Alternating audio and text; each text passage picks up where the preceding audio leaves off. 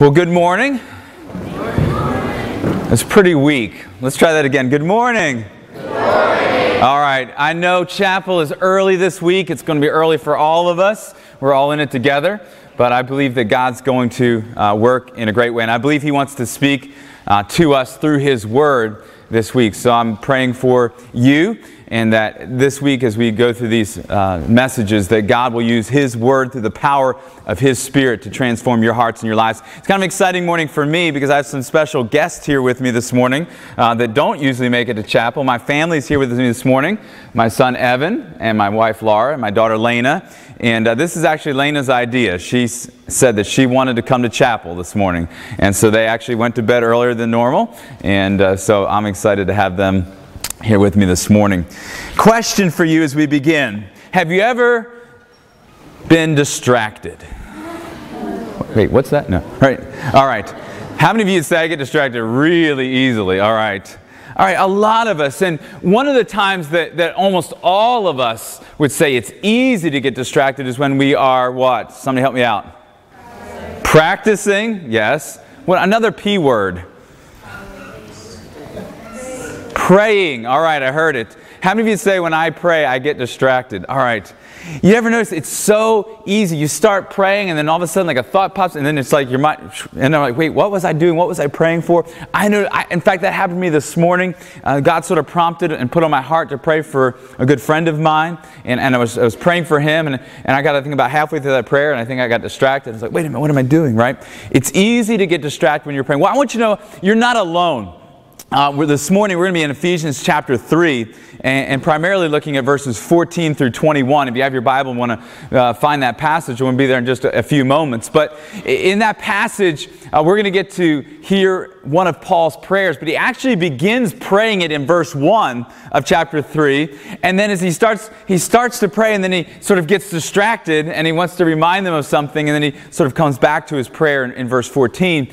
But we're going to have this privilege. If you were here last week with us, we looked at one of Paul's prayers at the end of chapter 1. He includes two of them in his letter to the church at Ephesus. If you're picking up with us this week, we've been in the book of Ephesians. It's a letter that Paul wrote to the church at Ephesus. It was a church that he loved.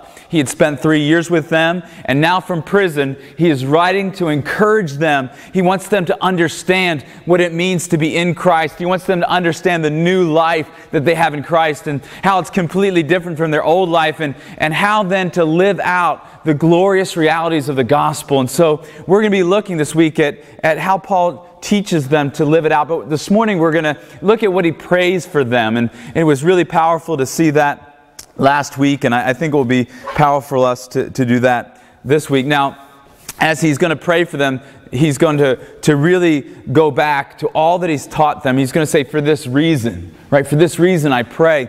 And he's going to go back to everything that he's written so far about who they are in Christ, about their grace that God has offered them, how He has chosen them in Him before the foundation of the world, how they've been saved by faith through grace, how they are God's masterpiece, and some sections that we don't have time to cover, but he talks about the glorious beauty that Jew and Gentile have been united into one people in Christ, that there's now one new man, one family that is made up of everyone who knows Christ, whether they're Jew, whether they're Gentile, black, white, whether they're poor or rich, it doesn't matter. In fact, in Galatians, Paul reminds me, he says, all the distinctions and differences that we have really don't matter because in Christ we become new creation and we become God's people, His family, His children, and we're all related to one another. And so he says, for this reason, he says, I want to pray for you. And so this morning, I want us to see three very specific things that Paul prayed for them. And I believe that he would pray those same things over you and I today. In fact, I've prayed these things over you this morning. And I want us to see this morning these beautiful things. So if you have your Bible, as we think about Ephesians 3, our word for today is experience. Our word for today is experience. Each day I'm going to give you sort of one word to summarize what we're talking about, to kind of hang our thoughts on. And so we want to look at what is Paul praying. He's going to pray for them to experience some things. So let's begin with verse 14. Verse 14. He says, for this reason I bow my knees before the Father, from whom every family in heaven and on earth is named. So Paul, he gives them a picture of himself. on his knees, praying with passion. Why? Because he was consumed with the realities and the beauty of what had happened to him. This was very personal. If you go back, and I would encourage you to do this if you have time today, go back and read some of chapter 3, the earlier part, because he talks about how personal this is for him. Right? You remember Paul's testimony, right? He was extremely religious. He was a Pharisee. He was a teacher of the law. In fact, he was a leading teacher. Right? He knew the Old Testament scriptures in and out, but he did not believe in Jesus. He rejected Jesus as Messiah. He hated those who followed Christ. Right? He persecuted the church. In fact, it says in the book of Acts that Paul caused havoc in the church. Right? He was present when Stephen was stoned. He made it his mission to round up those who followed Jesus and have them imprisoned. I mean, he was a terrorist. He hated Christ. He hated Christians. But God intersected in his life with his radical grace, and he encountered him on the road to Damascus. And the grace of God changed Paul's life. And he went from the greatest persecutor of the church to the greatest proponent of the message of the gospel. And he gave his life to spread the gospel all over the known world. And so for Paul, this was personal, right? This wasn't theory. This is something he had encountered and experienced, and he prayed with passion. Now, it says that he got on his knees, and that's really unusual for someone who comes from a Jewish heritage to see them down on their knees praying. That was not a normal prayer position. Jews would normally pray, and to this day, standing up. And so we want to step back and say, why does Paul say that he's kneeling for them? What's going on? And we, if we took this the wrong way, we might say, is Paul just is he sort of bragging here? Like, is he drawing attention to himself? In fact, I want you to consider this. Was it a humble brag? All right. Did you know that humble brag's a word? How many of you knew that humble brag was a word?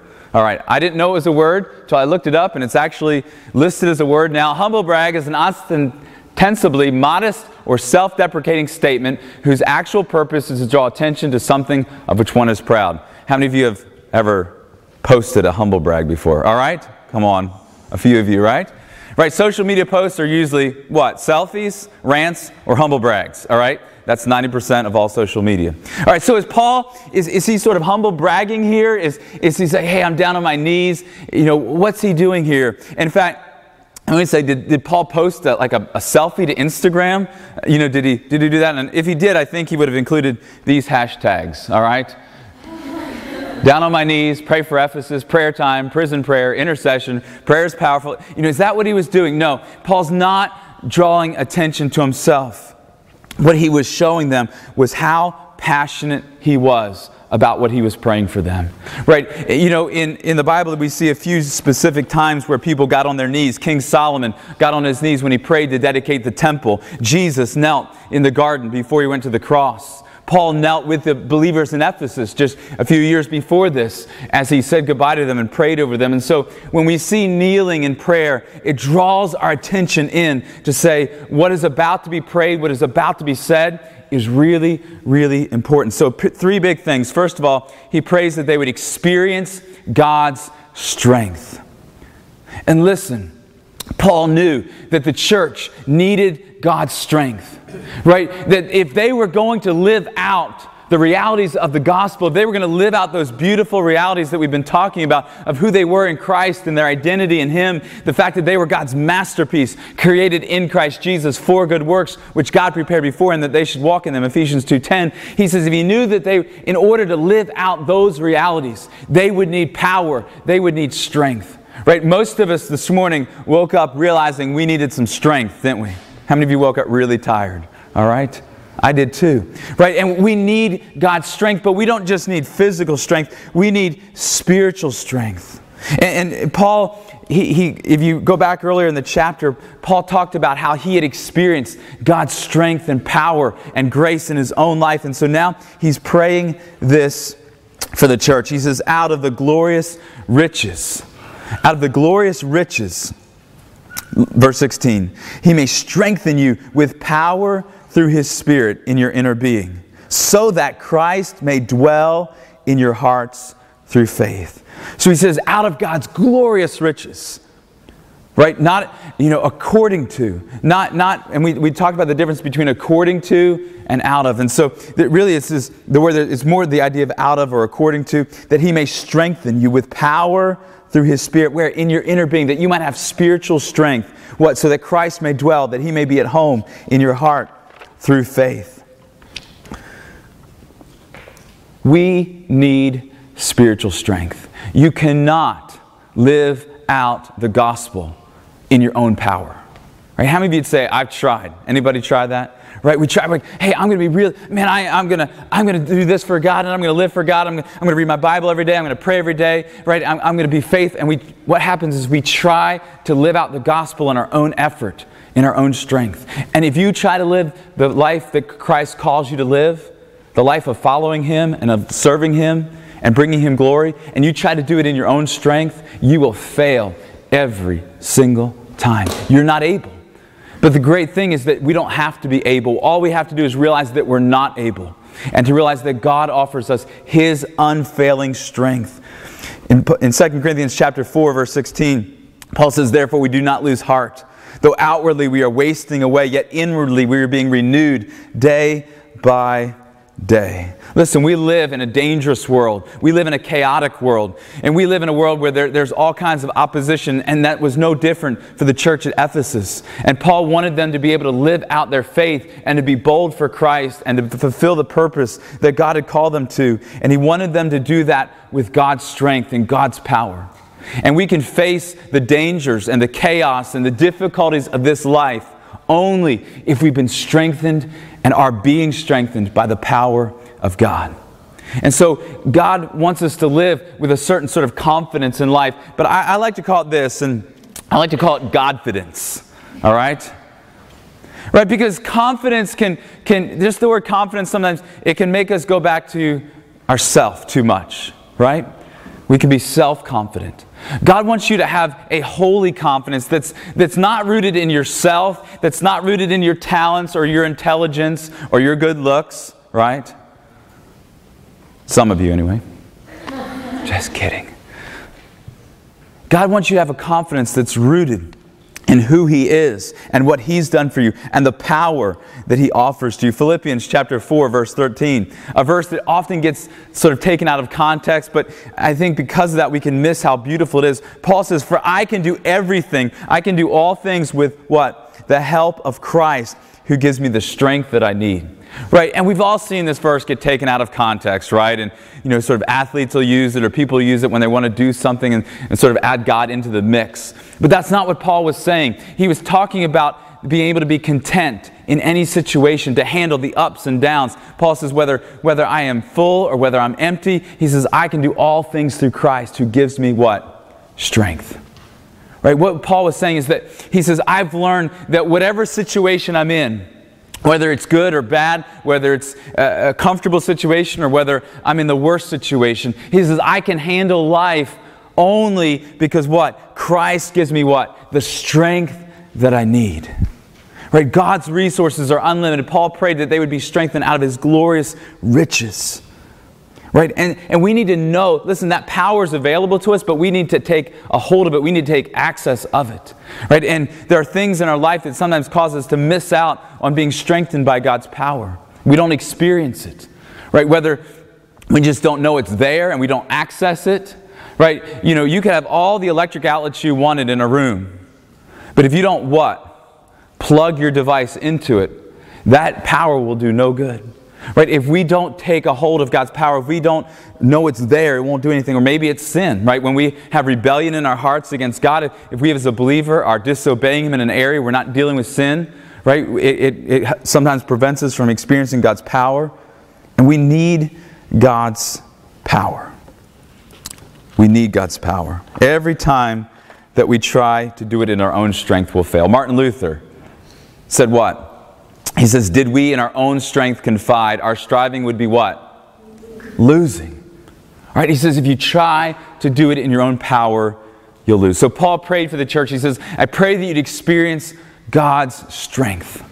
And it's my prayer for you. Secondly, he prayed that they would experience His love. Experience God's love. Not just not just know about God's love, not just believe that God loved them, but they would experience His love. Listen to what he prayed. End of verse 17 through 19. He says, "And I pray that you, being rooted and established in love, may have power, together with all of the Lord's holy people, to grasp how wide and long and high and deep is the love of Christ, and to know this love that surpasses knowledge."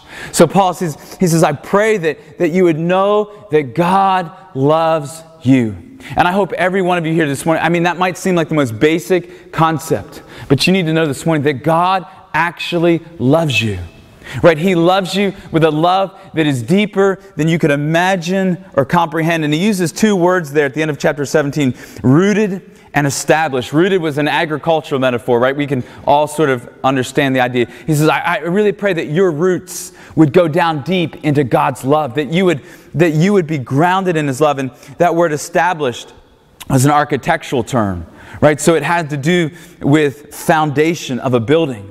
Right, so he says, I pray that you'd be rooted in love, that your foundation would be in the love of God. Right, and we know that Jesus said that God's love for us should be reflected in our lives, and that it should be the defining characteristic of our life. That God calls us as His followers to be people who love Him, who love fellow believers, who love neighbors, and who love enemies.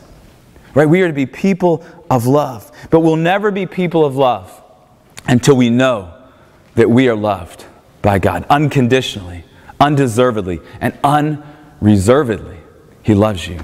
It was a couple months ago, Lena, Joy, and I, right, I'm going to pick on you this morning, you came to chapel. We were walking to the garden. We have a garden across the road from our house. And I told her, I said, Lena, I love you a little bit. Do you remember that, Lena? And she looked at me. How did you look at me? Yes. And then I said, I love you a little bit more than you know. Right? She does not understand how much I love her. And you don't understand how deeply God loves you. But Paul prayed for the church that they would grasp in just maybe a little bit deeper way God's love. He prayed, he said, that they would know how wide, how long, how high, and how deep is the love of Christ. He says to know this love that surpasses knowledge. Dr. Donald Barnhouse, who was the pastor of 10th Presbyterian in Philadelphia from 1927 to 1960, famous preacher, gifted of God to bring God's Word. And he said this, he says, love is the key to all of the fruits of the Spirit. I was going to show you this picture. I didn't know they were coming, so anyway, we'll get through that slide. That was Father's Day. Aww. All right, we'll black that out so we're not so distracted. Love is the key to all the fruits of the Spirit. He says, joy is love singing. Peace is love resting. Love long-suffering is love enduring. Kindness is love's touch. Goodness is love's character. Faithfulness is love's habit. And gentleness is love's self-forgetfulness. While self-control is love holding the reins. God calls us to experience His love, to encounter that love, so that we would understand and know that no matter what I face, no matter what I go through. And listen, Paul knew that God's love doesn't mean that He does not allow difficulty into our life. Paul was writing from prison to a church that was being persecuted. But he wanted them to know God loves you more than you can understand. He continues in verse 17. Go back to that. He says, I pray that together with all of the Lord's people that you would grasp how wide and long and high and deep is the love of Christ. So he says, I pray that you would know this. And I think of it like this. It was a love that was wide enough to embrace the world. Right? For God so what? Loved the world that He gave His Son, that whosoever believes in Him should not what? Perish, but have everlasting life. Right? God's love is wide enough for the world. It's long enough to last forever. Right? Love endures what? Forever. God's love has no end. A love high enough to take us to the very presence of God. Right? One day, if you know Christ, you're going to spend forever in His presence, in His glory, in His kingdom. New heaven, new earth, new creation. A love deep enough to meet us at our worst and lowest moments. Listen, we go through difficult moments in life. Some things that happen to us and some that we self-inflict upon ourselves. But I want you to know at your worst moment, at your lowest moment, you have not surpassed the reach of God's love. He never stops loving you. He never, ever, ever regrets choosing you. He loves you with an unending love. And Paul wanted the church to grasp this. He wanted them to know this. And he wanted them to experience it together. He says, to know this, he says, together in verse 18 with all of the Lord's holy people. Listen, we experience God's love directly from Him, but we also experience it from and through each other. That God's love is something that we share with one another, right? And we experience it in relationship, not just with God, but with others. The family of God is to be the community where God's love is expressed sacrificially for one another. It's one of the reasons that this place is so special, right? This place is so special, right? Because God's love is present here. We experience that family love together. I think of Csehy as heaven with cafeteria food, all right? That's how I would describe it, right? It's like a little taste of heaven, but the food is going to be better in heaven. Paul says we know what real love is because Christ gave up His life for us. So we also ought to give up our lives for our Christian brothers and sisters, right? We're to experience the love of God, not just so that we would feel something, but so that we would do something, that we would live a life of love for God and for others. And so Paul prayed for that. And then he prayed that they would experience God's fullness. Look at verse 19. Experience God's fullness. He says, that you may be filled to the measure of all of the fullness of God. What a prayer. That makes a lot of the prayers I've prayed for people feel pretty weak. He said, I pray that you'd be filled with the fullness, to the measure, filled to the measure of all of the fullness of God. What does that mean? Well, Colossians 2, 9 through 10 shine a little light on that. For in Christ, Paul says, all of the fullness of the deity lives in bodily form. And in Christ you have been brought to fullness, for He is the head over every power and every authority. Fullness means the state of being complete or whole, filled to capacity. So Paul's praying, he says, I'm praying that you'd be filled up with the fullness of God, of who He is, of His goodness, of His grace, of His glory, of His mercy, of His love, of His holiness, of all that God is. That you would be filled with the Spirit of God, with the power of God, with the presence of God. That you'd experience Him the way He wants you to. And then he concludes in this powerful benediction. He says, now to Him who is able to do immeasurably more than all we could ask or imagine, according to His power that is at work within us.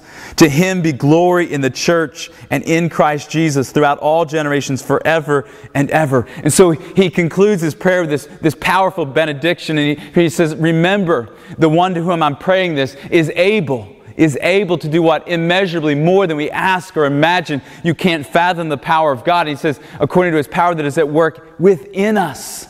Right? That this glorious power that God has is available to you and at work in you. And he says the reason is for God's glory. Right? That the end result of experiencing, right, God's strength is not just so that you can make it through the day. Experiencing His love is not just so that you would know His love and love others. Experiencing His fullness is not just so that you would know the fullness of God, but it's so that He might get the glory that He deserves. He says, to Him, to Jesus, be glory in the church and in Christ Jesus throughout all generations forever and ever.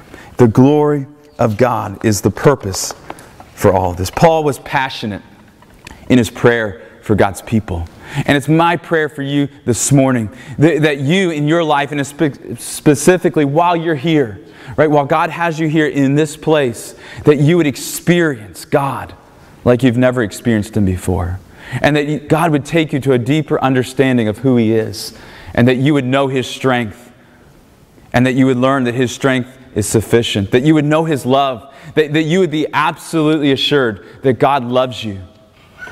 And that you would experience the fullness of life in Him. So that you can live a life that glorifies Him. Would you bow your heads this morning? And just want to take a moment to pray over you before we head out for our day. I just want to ask you a couple questions as we pray. Do you need strength? Do you need spiritual strength? Well, if you do, ask God. Are you rooted and grounded in His love? Maybe something in your life has really obscured obscured God's love for you. Maybe you've doubted His love. Maybe circumstances have caused you to do that. I want you to know that God's love is for you. And I want you to experience His fullness. Father, I pray for all of us this morning. Father, I pray for every student, for every counselor, for every staff member, for every faculty member. Father, for all of us. Father, that we might experience You while we're here. And not so that we would just have an experience, but that we might know You in a greater way. And not just that we might know You, but that we might be prepared to live lives for Your glory and for Your kingdom. And Father, I pray that You would help our hearts to grasp these incredible truths. They're greater than any of us can really understand. So Father, through the power of Your Holy Spirit, might You unlock our minds and our hearts to understand the beauties and the truths of Your Word. And Father, may we not just believe it, but may we live it. And we ask this in Jesus' name. Amen.